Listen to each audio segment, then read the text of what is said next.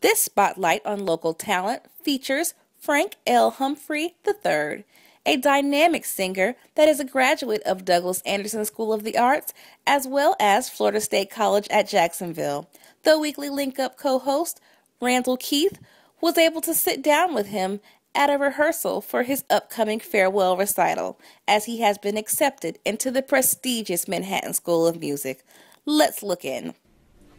Hey guys, welcome to our Spotlight on Local Talent segment. I'm Randall Keith and I'm here with the incredibly talented Mr. Frank L. Humphreys III. How's it going, Frank? It's going really good. All right, good. So, our first question is, how did you first get involved with singing, and at what point in your career did you decide that classical singing was going to be your focus? Well, at first I got involved with singing when I was 2 years old, when I was standing up on the church pew. Okay. And my mom had to move us back to like the last rows of the church because she saw that I was being a distraction to my pastor. So to answer the next part of the question, it was when I was in 11th grade, going into 12th grade, and I was presented with the competition, and at first I didn't want to do the competition, but at that point it was a turning point for me to go into classical music. Gotcha. So you felt like just from that time that classical was just kind of beat out everything else? There was nothing. Well, no, it didn't beat out everything else. It was just I wanted to add that to my repertoire. Gotcha. Okay. So you dive into other genres of music. Gotcha. Okay. Good stuff. Okay. So Jacksonville is not necessarily known as like the haven of talent. Do you feel like you were adequately prepared for what's to come in your career here in Jacksonville? Oh yeah, I was very much so prepared, even from when I was in elementary school, middle school, high school, and now coming here, coming to Florida State College at South Campus, training with Pamela Hilton. I felt like there were plenty of wonderful teachers and wonderful coaches that I've worked with during my stay here in Jacksonville, and a lot of them aren't known, but my teacher Matt Morgan, who debuted 2004-2005 at the New York City Opera, I train with him now, and he's done things in Korea and things in all over the world. So this is who you're dealing with here in Jacksonville. It's just you have to do your research, and you have to find, and you have to be willing to ask people. Yeah. And they'll give you constructive criticism. They'll give you great people to work with. So. Okay. All right. And do you ever feel like perhaps you're a little different, because we don't know mainstream, we don't know a lot about African American male classical singers. So you ever feel like you're a little different, you're a little ostracized, or are you comfortable off the bat with being a male classical singer? Well, I'm comfortable being just a singer in general. Okay. I mean, that there were a lot of, why are you doing this? Yeah. What's going on? Yeah. With this. But I just felt like doing the classical genre of music, it really shouldn't have had any color on it to begin with. I mean, being able to play any type of role that you want to. Miss Leontine Price is one of the greatest examples, and George Shirley, who's still living, they're both still living. They both played some of the most amazing examples in my life to say, just because you're African American doesn't mean that you cannot play the role, this role or that role in an opera at the Metropolitan Opera or at the Paris Opera House. So I'm very fortunate that they paid the price for young African Americans, but not African Americans, but Caucasian Americans, Asians, and blue, black, and green people can go into these opera houses with great voices, with great gifts from God, and just sing unto the glory of His name. So I think that's incredible. I definitely think it's a message that everybody needs to hear, because, today's time we think that we're post-racial, but we hear so much about racial things going on, and just having someone like yourself that is just bold enough to step in and say, hey, I'll be that guy, and I'll let you know that color knows no barrier. So that's definitely a great thing. I definitely commend you on that. And the question that I wanted to ask, since I found out about the interview, is you performed for First Lady Michelle Obama. I did. How in the world did that happen? And two, how was that experience? Like, well, one of her friends came to a performance that I had in Orlando. Okay. And at the time I was representing an organization, an ambassador for an organization by the name of the Negro Spiritual Scholarship Foundation. Okay. And it was my debut gala with one of my good friends, Whitley Lacey, who's now going off to college as well. Okay. And she came to the performance and she said, I want him. And she didn't say what for, but she said, I just want him. So word got back to the White House that, you know, that third was going on in Jacksonville, Florida. And I got a call from my representatives at the time from the association. And they were like, you know, we're flying you first class and this and that and the third.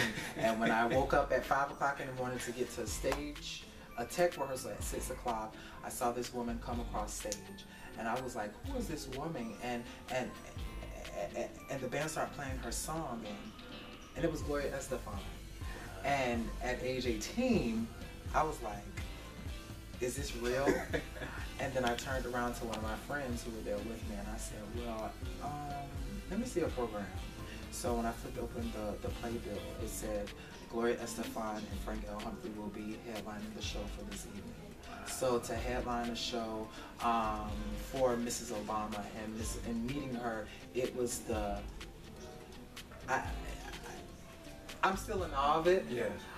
But it went so fast, but I'm very appreciative that it boosted my career to a next level, and how to treat my voice and how to treat myself in this career. You know, a lot of people have the same goals, to sing for kings and queens and to sing in front of presidents.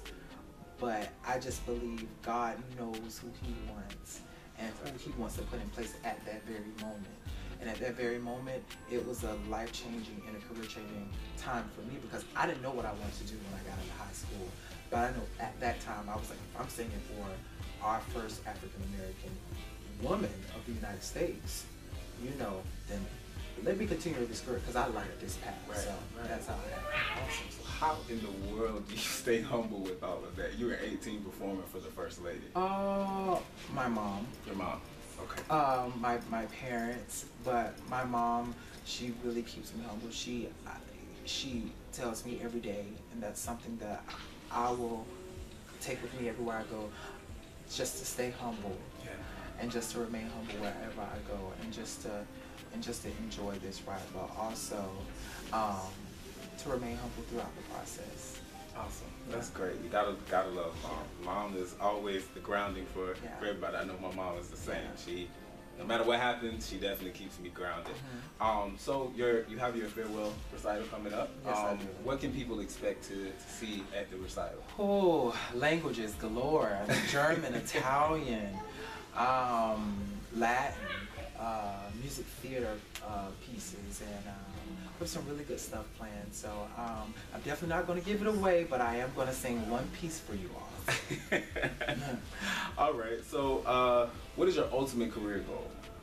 My ultimate career goal is to be in every facet of entertainment. Talking about film, television, the Broadway stages, and also the operatic stages. Okay. I definitely don't want to pigeonhole myself just to do one thing, because I may miss my blessing. And that's what I have to tell a lot of my friends. You know, just don't say you're going to do this one thing, because your bread and your butter may not come from just that one thing. Right. So I plan to be in every facet of entertainment, and so far it's going good. Yeah, It seems like you are definitely well on your way. Yeah.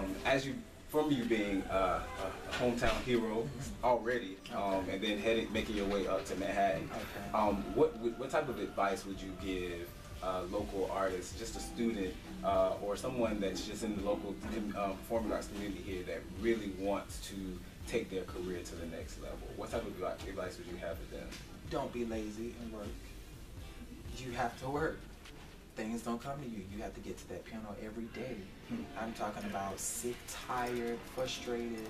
You know, there's things, even in a rehearsal, you know, my rehearsal that's going on right now, there are things that I'm still working on day by day. There's still things that I want to do. You have to pay it for. You have to pay the price. You're talking about you want to do Broadway, you want to do TV, you want to do film. Go to those classes. Get an instructor. Get a teacher.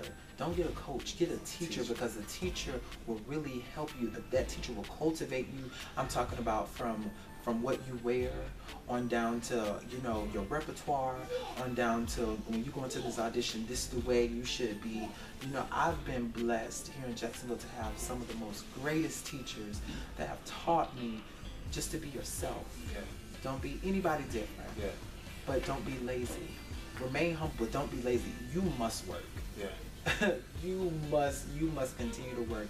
And that is the reason why I believe God blessed me with the opportunity to be going to Manhattan School of Music and to have a presidential scholarship, because I wanted to work on my academics and I wanted to work on my gifts. And until people treat their gifts, until people treat their talent as gifts, they'll get it. They'll get it. Wow. Well, you definitely have inspired me. Thank you so much. I definitely appreciate you for taking the time out to interview with us, for your insight. You definitely seem like you are well on your way. Keep in contact with us here. Let us know what we're doing, and if we can ever spotlight you again, you just definitely let us know, okay? Alrighty. Thank you, sir. Thank you so much.